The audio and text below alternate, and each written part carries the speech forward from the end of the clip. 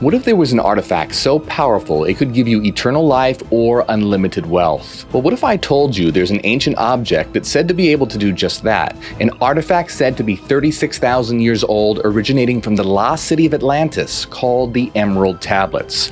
Now, the story of the Emerald Tablets is incredible, and it involves the secrets of the universe, alchemy, eternal life, secret societies, the lost city of Atlantis, the pyramids of Egypt, a secret truth, and a hidden lie.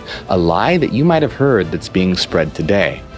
Now, does all this sound kind of hard to believe? Well, what if I also told you that some of the most intelligent people in history, like Sir Isaac Newton, Roger Bacon, and Carl Jung, were obsessed with something called the Emerald Tablet and believed that it held the key to an ancient secret? My name is Morgue, and I've devoted my life to studying hidden knowledge, and I've seen so much misinformation going around about the Emerald Tablets, but today we're going to unlock their great secret. First, let's look at the legend of the Emerald Tablets. Now, the Emerald Tablets are said to be 36,000 years old and written by Thoth. Well, who is Thoth? Thoth is the Egyptian ibis-headed god credited with the creation of writing, magic, and wisdom, and the keeper of divine records. So does that mean that the Emerald Tablets were written by a god? Well, as we dig deeper, we find that some believe that Thoth was an individual that actually existed, known as Thoth the Atlantean, a sage and ruler who was from the lost city of Atlantis. Now, according to the philosopher Plato, Atlantis was founded by the gods, and its rulers were half human and half god. Thoth the Atlantean was no ordinary human. He was a high priest and king of Atlantis, and he knew things that we just couldn't fathom today. He knew the secrets about life, death, the cosmos, and the fabric of space and time itself. Well, as we know, the city of Atlantis was destroyed and sunk beneath the sea. So did Thoth and all his knowledge sink with the city? Well, here's where it gets more interesting. Thoth, knowing the secrets of life and death, was immortal. After the sinking of Atlantis, it's said that he became the ruler of Egypt for some 16,000 years. Now, that's a long time.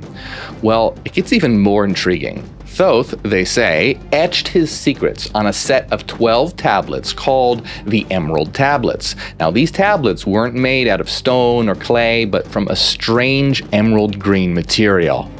Now, when Thoth was ready to leave Egypt, he built the Great Pyramid of Giza over the entrance to the halls of Amenti, and it's in the Great Pyramid, surrounded by Egyptian guards, that Thoth left the Emerald Tablets.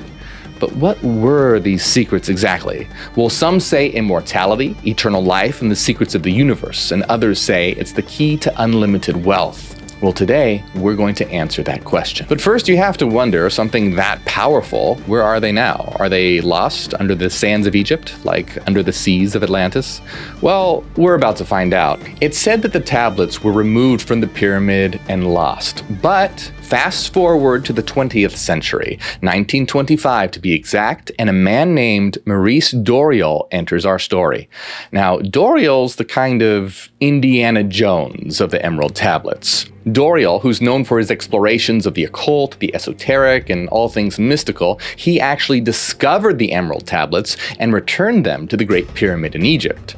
And not only did he find all 12 tablets, what's even more amazing is that he actually translated them. Well, technically he translated 10 of them, because he said that 2 of the tablets contain such deep secrets that their translation is forbidden. Now, of course, these weren't ordinary tablets. Doreal describes them as a bright emerald green substance that's completely indestructible, crafted through alchemical transformation. He said they were engraved in Atlantean language and that the characters responded to thought, that if the reader's thought waves were attuned correctly, they would release a vibration in the mind of the reader. Well, hold on just a minute. Is this starting to sound too crazy? Well, stick with me. It gets crazier, and we're going to unlock all these secrets.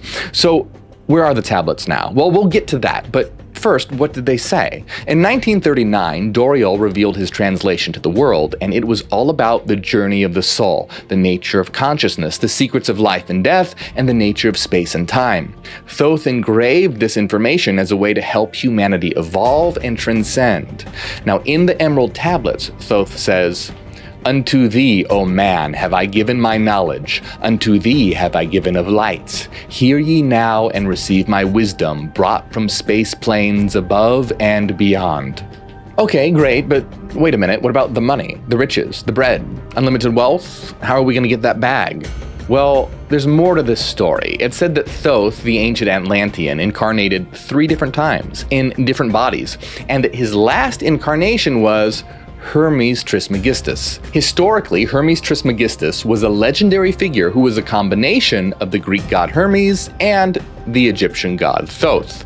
Trismegistus means thrice great, or 3 times great, and Hermes Trismegistus is said to have written something called the Smaragdine Tablet, also known as the Emerald Tablet. And the Emerald Tablet was said to hold the secrets of alchemy, turning metal into gold. Somewhere around the 2nd or 3rd century BCE, texts started to appear in Egypt, and these writings were supposedly from the legendary Hermes Trismegistus. These writings that were attributed to Hermes were called the Hermetica, and they were all about medicine, astrology, magic, and alchemy. And in one of these books, called The Pupil of the World, it said that Hermes engraved and hid his teachings before ascending to heaven. Now, the writings of the Hermetica formed the foundation for Hermeticism, a belief system that sees all things in the universe as being unified and interconnected. Hermetic principles have influenced a lot of secret societies like the Freemasons, the Rosicrucians, and the Hermetic Order of the Golden Dawn. In the 10th century, we have a record of an Arabic alchemist who had a vision of Hermes Trismegistus in a secret chamber in the pyramid, with a stone table on his knees inscribed with hieroglyphic symbols. Could Hermes Trismegistus really be the reincarnation of Thoth the Atlantean? The earliest version of the Emerald Tablet of Hermes Trismegistus appears in a 9th century medieval Arabic text called The Secrets of Creation.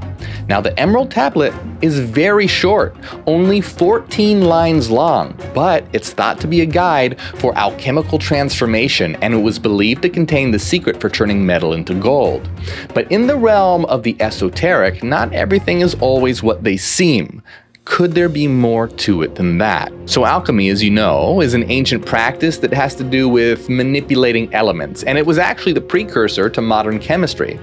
And alchemy is most famous for the transmutation of metal into gold, and the secret to this process was said to be guided by the Emerald Tablet of Hermes Trismegistus. But here's what most people don't know about alchemy. Not all alchemists were just trying to turn metal into gold. They were philosophers, mystics, and seekers of the truths of existence, and many of them believed that the Emerald Tablets contained an even deeper secret. Eliphas Levi, one of the world's most renowned occultists, said, "Nothing surpasses and nothing equals, as a summary of all the doctrines of the old world, the few sentences engraved on a precious stone by Hermes and known as the Emerald Tablet.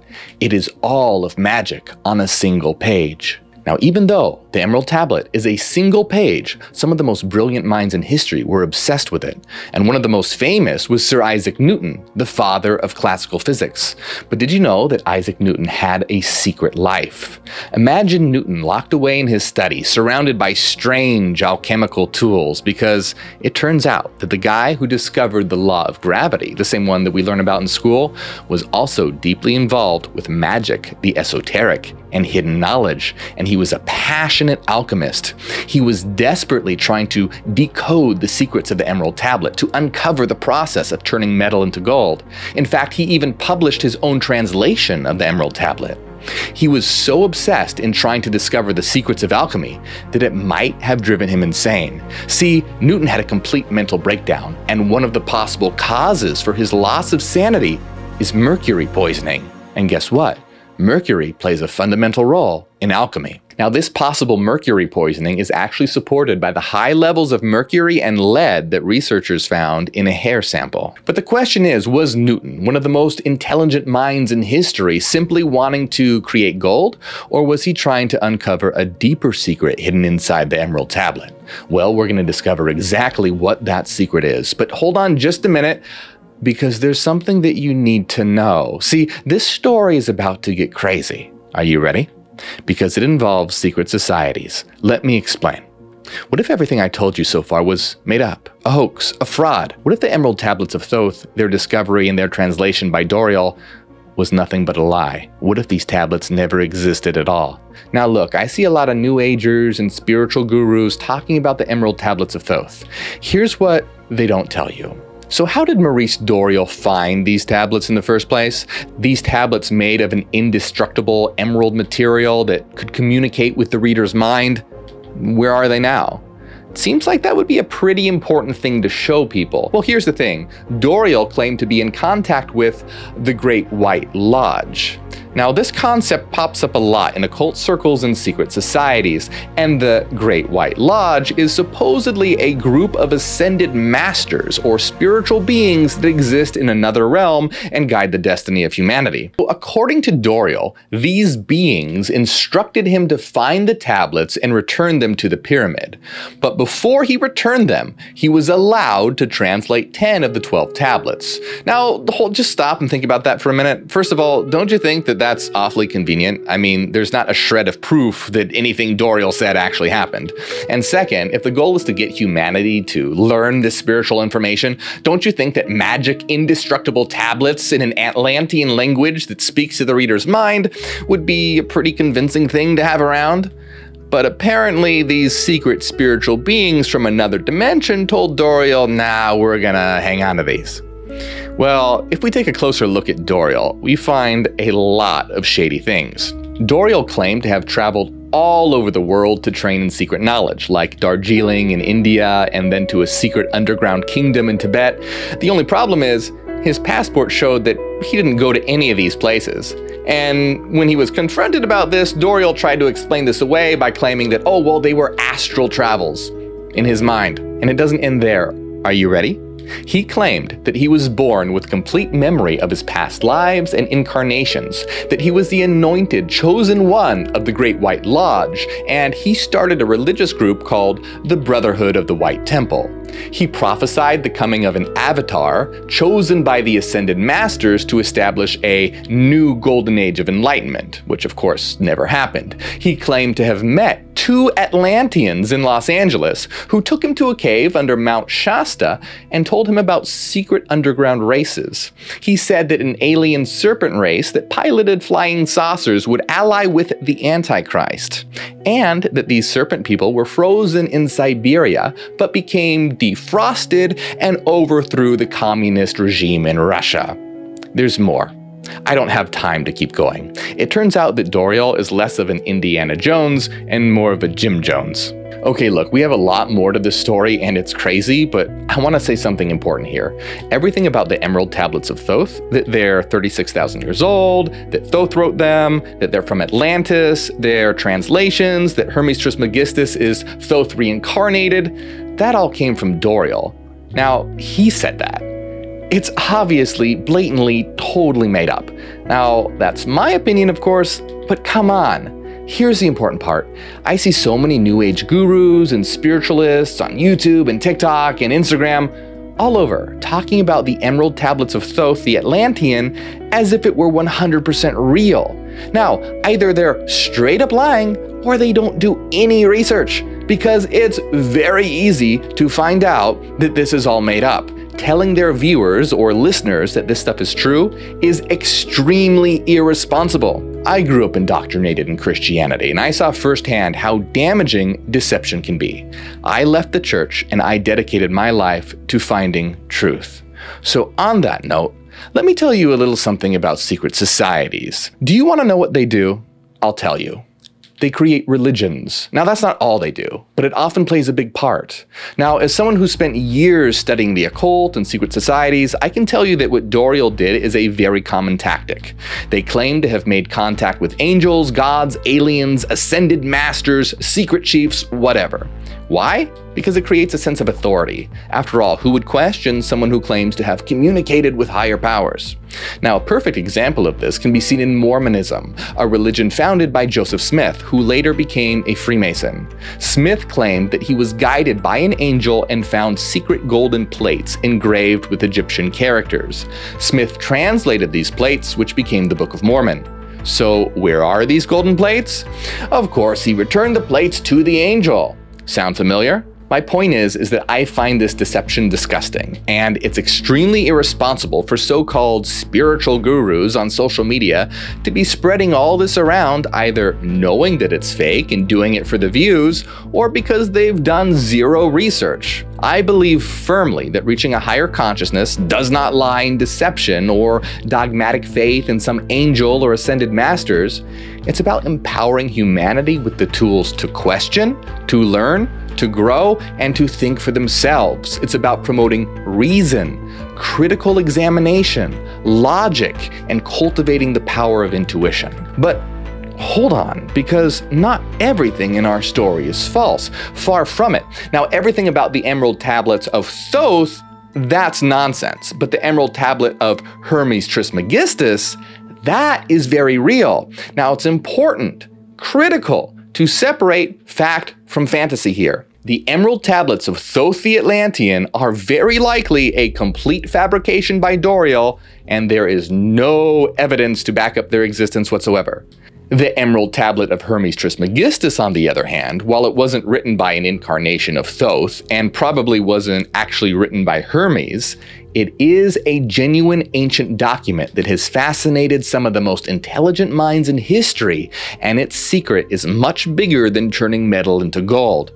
Now, on the surface, alchemy does seem to be about turning metal into gold, but there's a deeper, more profound truth to alchemy. It's not just about physical transformation, it's also about spiritual transformation, transformation of the soul, of the mind. Many believe that the Emerald Tablet of Hermes Trismegistus, the one that alchemists like Isaac Newton were so obsessed with, was a guide for the transformation of the self and contained the secrets of the universe. Did you know the Emerald Tablets even influenced modern psychology? Take Carl Jung, for example. You know the terms introversion and extroversion, right? He came up with those. This Swiss psychiatrist and psychoanalyst, who is known for groundbreaking work on the human psyche, was deeply interested in alchemy.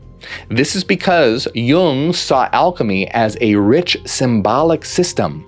He viewed the process of turning metal into gold not as a literal chemical process, but as a metaphor for individuation, the psychological process of becoming an individual, a process of self-realization and self-understanding. In other words, that you are transforming yourself into gold, into a psychologically integrated and whole individual.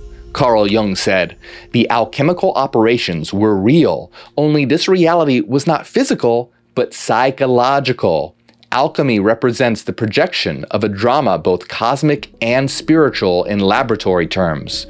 The opus magnum had two aims: the rescue of the human soul and the salvation of the cosmos." Jung even wrote about and lectured about the Emerald Tablet. See, this text isn't about gold and metal, it's about existence itself, about the nature of reality and our place within it. So it's about time. What does the tablet say? Well, I'm going to read you exactly what it says.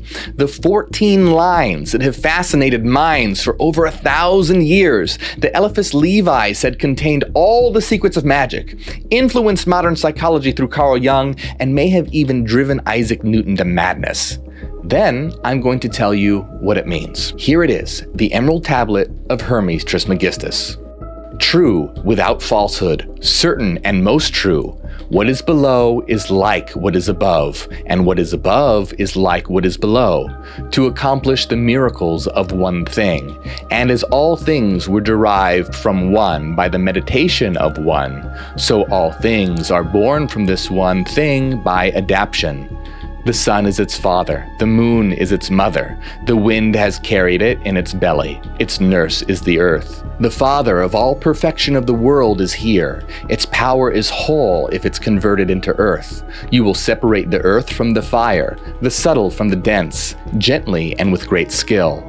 It ascends from earth to heaven, and then it descends again to earth, and receives the power of the superiors and the inferiors. Thus you will have the glory of the whole world, and all darkness will flee from you. This is the strong force of all forces, overcoming every subtle thing and penetrating every solid thing. Thus the world was created. From this marvelous adaptations will arise, of which the manner is here. Therefore I am called Hermes Trismegistus, having the three parts of the philosophy of the whole world. What I have said about the operation of the sun is accomplished and ended. Okay, hold on. What the hell does that mean? How does this contain all the secrets of magic and the wisdom of the whole universe? No wonder Newton went crazy. Well, Actually, it's not that hard to understand. Let me give you my interpretation, line by line, then show you what it means. Keep in mind that when I use the word spiritual, what I'm referring to is the realm of mind, of energy, of frequency. Okay, let's begin. This is the absolute truth. What happens in the physical world happens in the spiritual world, and what happens in the spiritual happens in the physical. Both the spiritual and the physical are part of one reality. They're connected, and amazing things happen because of this connection. Everything comes from a single source. All of creation, all of existence originates from this source, and it's constantly changing, evolving, adapting, and transforming. This source exists and is alive through an interaction of opposite forces. The source is spiritual energy in motion that manifests as the physical. This power of the source is everywhere. Its power or potential is fully realized when it becomes physical and manifests in the world. Learn to discern the physical from the spiritual. Understand them.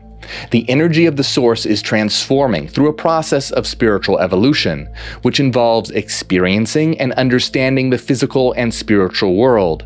By understanding this process, you will know everything, and all that was once hidden will be revealed to you. The power of the source is the greatest of all because it is everything. Physical matter is its manifestation and transformation. This is how the universe was created. All transformations and variations we see in the world are the result of these cosmic processes outlined here. I am named Hermes Trismegistus, possessing the great wisdom of the entire world. My description of the process of creation, transformation, and evolution of the universe is now complete. Now you can see this is actually incredible information. What this is saying is that all of reality, which includes you and me, is an eternal process of a single evolving unity. That the realm of mind or energy or frequency is what gives rise to or manifests as physical reality, and that they're connected and evolving as part of one reality. So in a sense, the Emerald Tablet does contain the secret to eternal life because it reveals that even though we might be mortals in these bodies, ultimately we're part of the eternal source that birthed all of existence. And that is the real secret of the Emerald Tablet of Hermes Trismegistus. It's not about creating gold or attaining material wealth. It's about inner transformation through understanding ourselves and our place in the universe. It's about looking beyond the physical and tangible and understanding the deeper metaphysical layers of existence. It's about finding the divine within us, about realizing that we have the potential to reach a state of divine understanding and enlightenment. While the Emerald Tablets of Thoth the Atlantean are almost certainly a lie spread by Doriel, the Emerald Tablet of Hermes Trismegistus, while likely not written by Hermes, is very real. It's inspired minds across centuries, encouraging us all to find a deeper understanding of ourselves and the universe. So, in the end, the question I asked at the beginning, what if an ancient tablet holds the secret to the universe and the meaning of life itself? Well, the answer is it does, but not in the way you might have thought. It doesn't offer easy answers or infinite wealth, but a path to self-discovery, self-understanding, and if you put in the work, to self-transformation. But I want to know what you think. Do you think that Doriel made it all up? What about the information in the Emerald Tablet of Hermes itself? But hold on just a minute. Why am I even telling you all this? Why did I make this video? Because the Emerald Tablet of Hermes Trismegistus is about understanding the truth about ourselves and existence, and it's my goal, and the goal of everyone involved here, to help create a new Earth. And we do that by creating a new consciousness. We're the new beginning. We're the neogenian. But there's one more video that you have to see, and it's all about an alien entity that contacted humanity in the 1980s that calls itself Ra. The same Ra of the Egyptians, and the hidden information that it reveals is incredible. Now, if you like what my channel is about, support my work on Patreon or join on YouTube at tier 2 or higher to get access to members-only videos every week. And as always, a big shout out to everyone who supports.